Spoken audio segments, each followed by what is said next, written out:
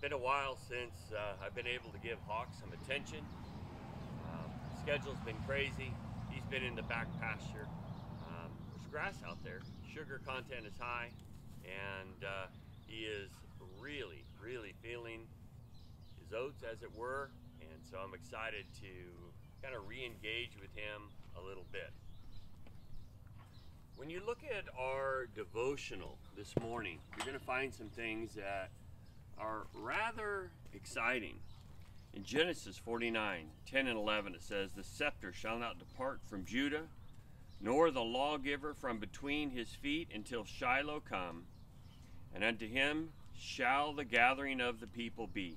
Binding his foot unto the vine, and his ascol unto the choice vine, he washed his garments in wine, and his clothes in the blood of grapes." And so this is amazing. We know that Jesus comes from the tribe of Judah. We know that Judah, the symbol, is the lion, and so this is why you get that Jesus is from the lion of the tribe of Judah, and he's going to come back as a lion. Now, when he comes back, it won't be like his first coming when he came on that donkey. He came in peace the first time, but when he comes back, he's going to come back on a white stallion. And this is going to be the time period where judgment and really justice really begins. Now, of course, there's going to be tribulation prior to this, but this will be when it is all settled. Now, I want to read here a little bit what it says in the devotional. It says, "He will come from the east." We know that according to the scriptures. "Wearing a red robe, symbolic of his sacrifice. He will be riding a white war horse," that stallion, "of the King of Kings and Lord of Lords. He will come in judgment to purge his kingdom of all the ungodly. His saints will follow him, wearing white robes of righteousness, which he put on them, covering their sins at the cross." Revelation 19, verses 8 and 13. Now we read in Proverbs 18:24, "There's a friend that sticketh closer than a brother, and that is Jesus."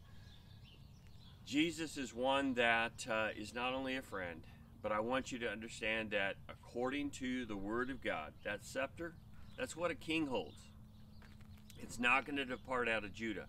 And so we're going to see that that lineage that comes, that kingly lineage, is going to follow with Jesus. And he ultimately is going to set up a theocracy, and he's going to take care of everything. Are you tired of all of the sin that you see in the world? Are you tired of all the corruption in politics? It will all be taken care of. And what's amazing about that is you can be a part of that kingdom today. If you take a look at the scriptures, you're going to see that the scriptures talk about children of God being a part of his kingdom. And so part of these devotionals is to get us, our hearts and our minds, aligned to the things of God. Now, I think it's amazing that here we are in Genesis, and we're talking about the kingdom. We're going to be in next quarter, starting next month, looking at the kingdom of God. I want to encourage you to start reading ahead in Matthew. It's going to be exciting. So come to Sunday school class, read those passages, get ready, because when you really understand what it means to be a child of the King, a lot of this stuff here, it just fades away, and you anticipate those clouds opening up and Jesus' return when he comes. But until then, let's prepare. We've got work to do. I got a little bit of work to do here. God bless.